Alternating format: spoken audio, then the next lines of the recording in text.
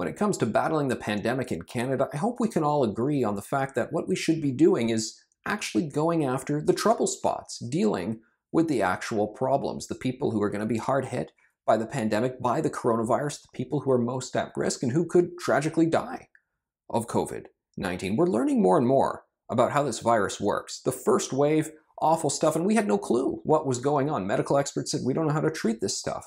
But I've had the privilege of speaking with a number of doctors who are actually on the front lines, and they've been treating coronavirus patients, and they say, more or less, well, we got this now.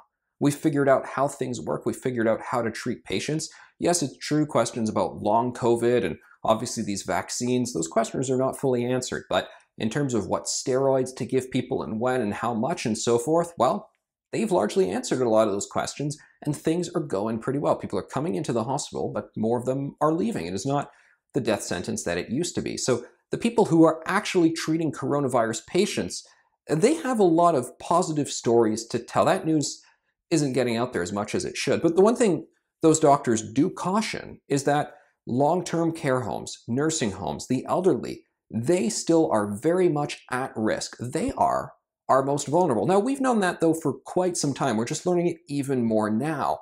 And the question is, why didn't government do more to prevent what we're seeing in the second wave right now? And the majority of those deaths are people who are much older, over 70, over 80, people in long-term care in nursing homes. One example, back in March in Ontario, at the end of March, they announced a $17 billion COVID package. Okay, great, $17 billion to address the problem, right? Well, hold on a second, though. Most of that, again, was economic support. Only just over $3 billion of that went into healthcare. And of that $3 billion, just about $250 million of it went into long-term care facilities. And you say, okay, Furey, well, that was early days. That was March. We learned a bit more. What did they announce in April, May, June, July, August, and so forth? Not much. Not at all. One would think there would be historic investments in healthcare all across the country. It is true that there were some field hospitals that were created by various different regional health hubs to deal with an overflow of patients, things that they built in parking lots and so forth. A few of them are already online and for the most part actually haven't needed to be used yet. But what about when it comes to propping up nursing homes, supporting them, bringing in more goods, material, and so forth? Well, there's been a few little investments here and there, and actually in November they announced about $50 million to train an extra over 3,000 people to work in these facilities.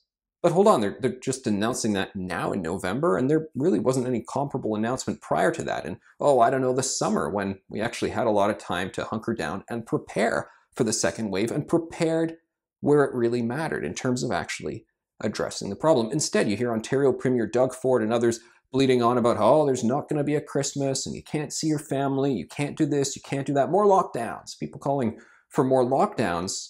Not enough people, though, calling to actually tackle where the doctors who are interacting with coronavirus patients in the hospital tell you is the hotspot and where we actually need to target, which is long-term care. It's a real failure, and it really is a scandal that a lot of regular folks are being told, no, you can't do your fitness class or what have you. They are being punished largely for government's failure to actually pinpoint and address the real issues that they've already known for quite some time. Profoundly disappointing.